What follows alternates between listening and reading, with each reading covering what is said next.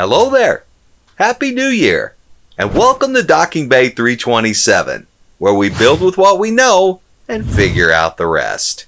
Today, we're going to look at how I made an Imperial Navigational System controller to complete part of my display on my Empire-themed wall behind me. I'll walk you through the build process to hopefully give you some ideas and inspire you on one of your projects. Let's get into it.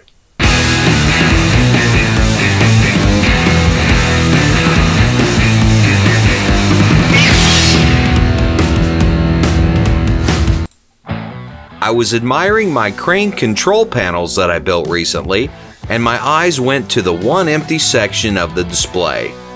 I remembered some of the panels I purchased a while ago from the smuggler's room that still needed a home.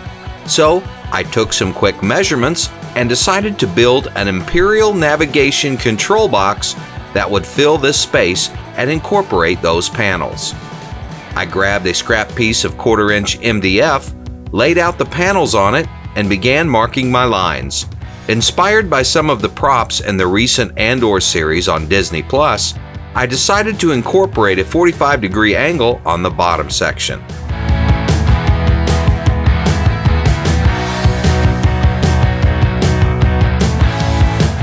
Since I was basically building this on the fly, I would check the layout and spacing of the panels several times. Next, I used some more scraps to build the box frame for the main panel.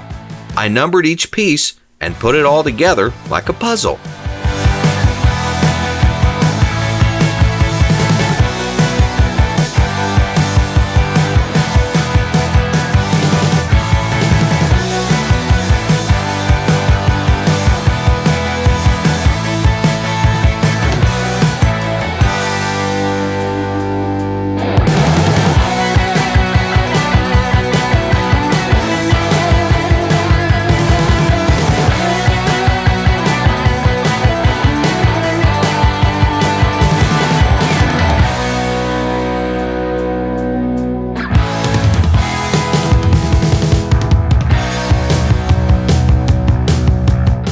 I wanted to add some small blue and white square buttons and a toggle switch to the bottom section, so I laid them out and marked their placement. Then I used my micrometer to find the right size on my step bits to drill out the holes.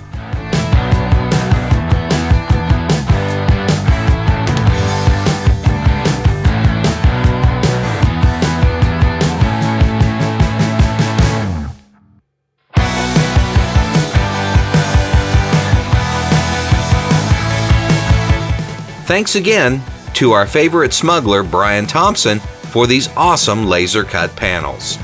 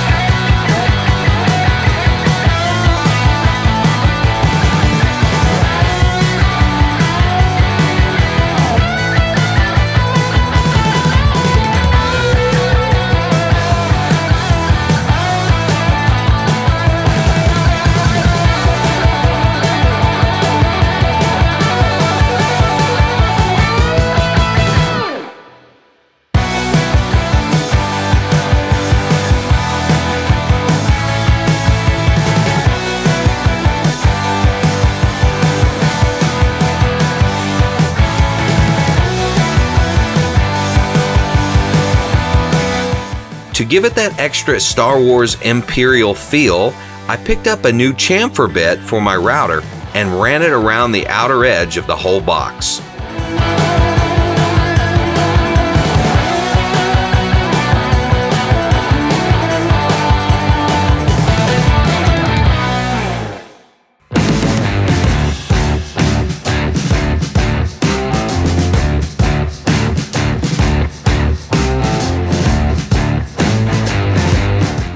Since this box is from the Empire, I didn't want to do a black wash and make it too dirty, but I did want it to look like it had been used and worn, so I created a chipping effect using liquid latex.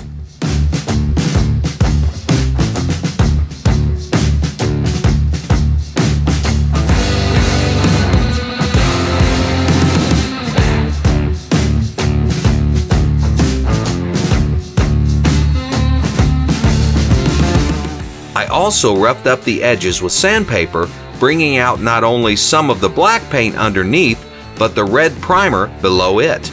This gives it a multi-layer effect and sells the worn look even better. I finally broke out my airbrush kit that I've had since this past summer and was able to conquer my fear of the thing. It really is easy to use once you get the hang of it.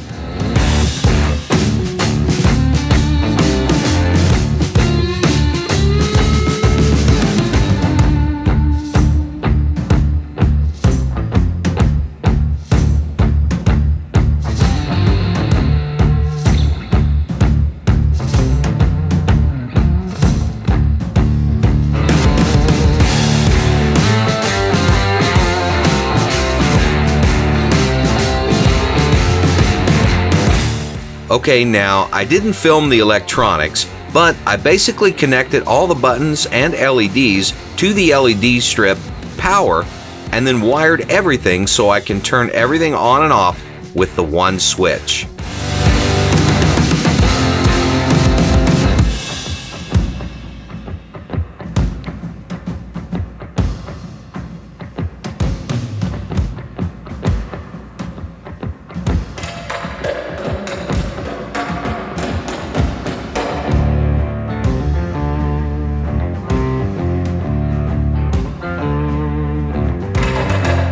Finally, I added a couple of interesting pieces to the side and top.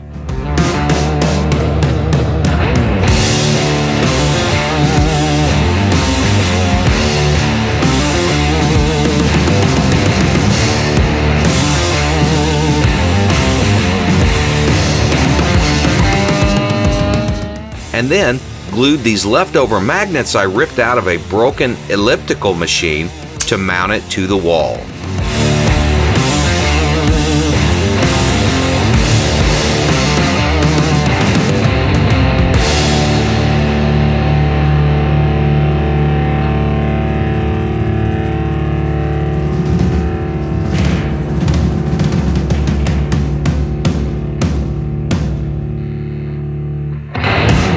So before I show you the final shots and some more good close-ups in its final display area, I did want to point out there was one issue I had with the LEDs around the etched acrylic, and I remember I'd seen Bob from I Like to Make Stuff.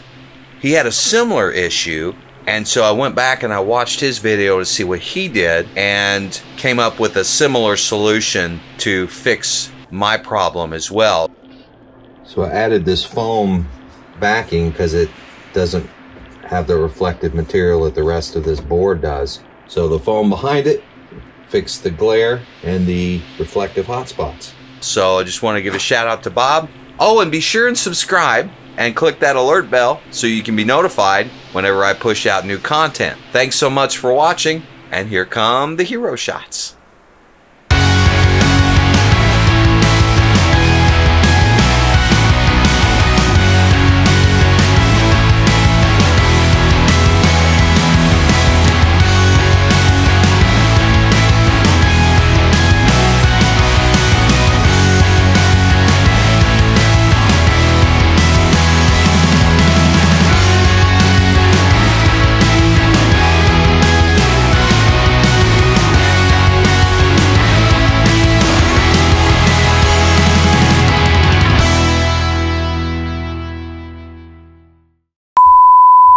Audio recording. Look at the camera. Let's try that again. Hello there. Keep my hands down. Ugh. Okay. Ooh. Now, I was fortunate enough to be able to take the last 2 weeks of last year off from my day job. Golly. Today, we're going to look at the camera and not the screen. And make sure and click that alert button and make sure and click that. Oh, and please. Oh, and oh, oh, and oh, and please. So you'll get notifications when I push out new content. Oh my gosh, this shouldn't be this difficult.